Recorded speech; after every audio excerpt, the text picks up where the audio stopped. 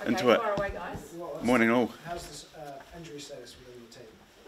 It's actually pretty good. Yeah. We've obviously got Carl, who's got a slight left shoulder issue, so he's going to stay with us and work through the week. And Aidan Ross comes in, so it's pretty exciting for him. Magnificent to see another guy come in and get a taste of it.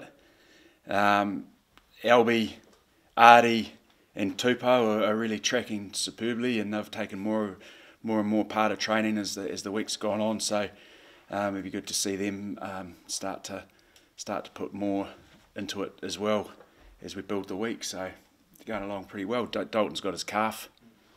That'll just be that's a slow burn. So he'll build that up. He's in good care. Nothing from last night? Well, just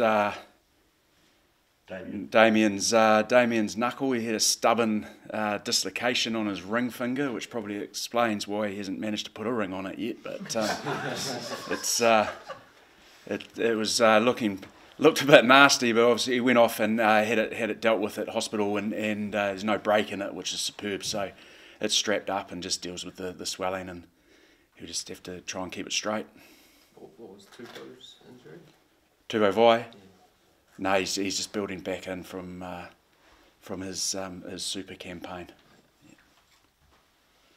Was that Dalton as a result of that big hit he copped?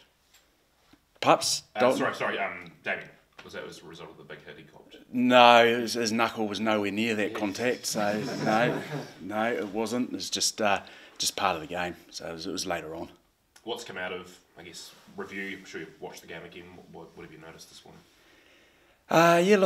There's obviously been a fair bit of chat about the stuff that we've identified already. You know, talking about physicality and whatnot, but the physicality was there. We're physical as well, and I think it's more about just winning the race. So beating the opposition to the breakdown, doing good decisions and execution as a ball carrier.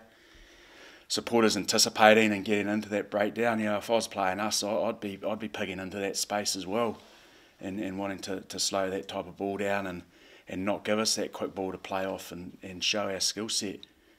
You know, we created a lot of opportunities and took some really good stuff. I thought Dave Havili did a really good job at 12. He was straight and square, and you saw off one of those early line-out drives, a lovely executed play where everyone did their job, and he delivered a lovely pass to Bowden, which went to George, and then he delivered it to Geordie. So seeing those sorts of things really nice. When we switched play later on, and Shannon did a great job on the short side. Nice pass to Cody, who was square, and that released Dave coming round for George to finish off. So we've seen some guys starting to get into the rhythm of playing. A few guys hadn't played for a while, so really nice to see them start to build their innings. Brad, one of those guys that hasn't played for a while would be Brody. Yeah. What do you feel or how much progress do you think he made towards becoming what you need him to be again?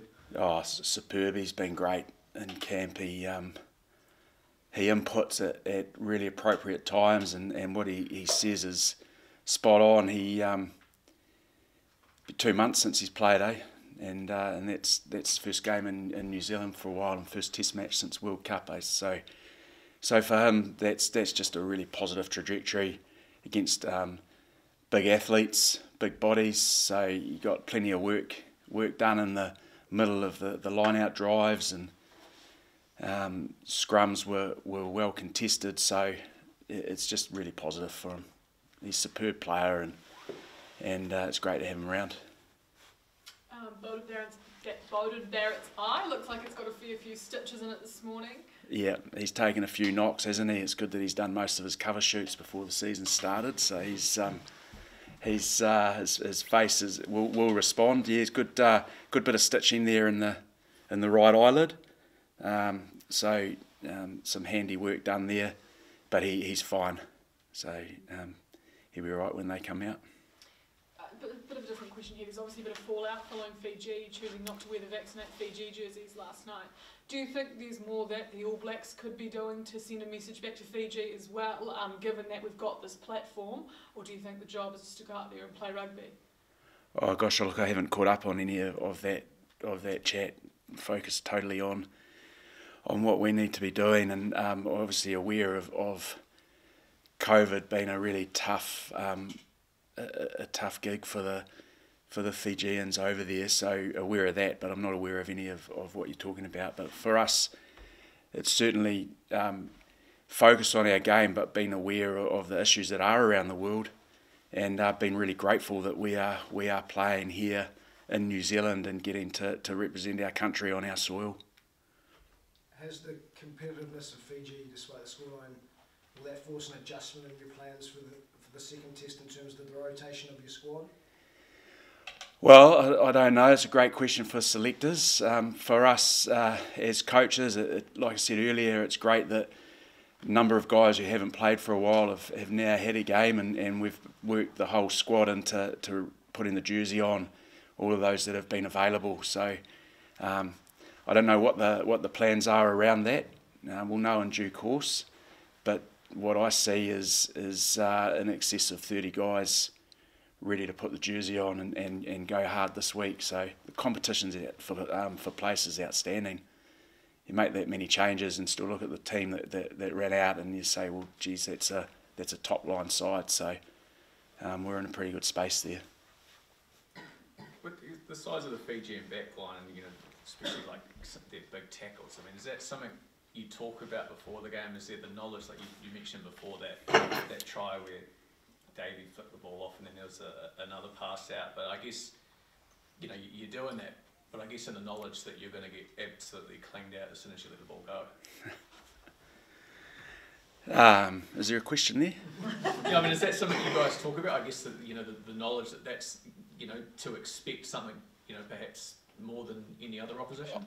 Oh, well, look, the intent, the athletic ability, and the physicality of the Fijian players and on the field in attack and defence, it didn't. That's not a surprise to us. These guys are outstanding athletes. You see the size of them.